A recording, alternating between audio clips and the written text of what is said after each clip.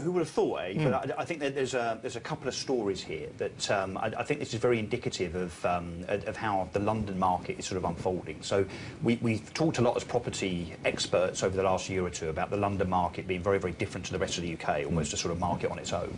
And I think what our research here, with regard to how we've mapped out what's happening in the London market across tube lines, really shows that actually London is a sort of myriad of lots of different markets. So if you look at, as you rightly say, Watford, which in terms of demand, just to explain sort of how we've worked this out, we take a lot of raw data from the likes of Rightmove, Zoopla, Prime Location and so on, and we actually map the ratio between supply and demand. So in other words, the amount of properties available versus the amount of people that are actually buying them, so those ratios. And then we track it quarter to quarter so we can obviously see trend lines and so on. So what this demonstrates is that, yes, the likes of Watford, Eastcote, Ickenham, West Ruislip and so on are very, very hot in terms of the amount of demand.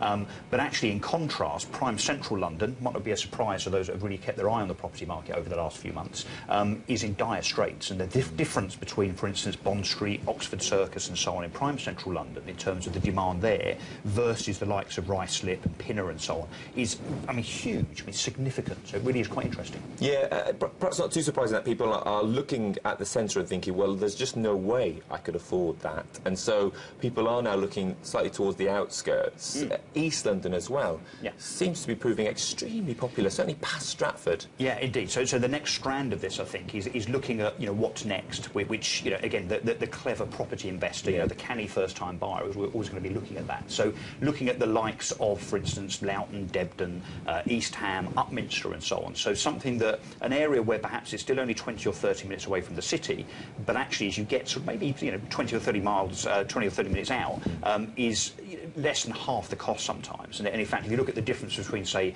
Bond Street versus Bethnal Green 7 stops down the line, I mean, there's literally an extra 0 difference. So obviously, in comparison, I think, the clever buyer is going to now be looking at the likes of East Ham and so on, as opposed to perhaps being more central, because they're going to save an awful lot of money. But that, in turn, means that over the next quarter, next half year, we think you'll start to see very significant price increases in those outlying areas. Yeah, you've got to be quick, haven't you?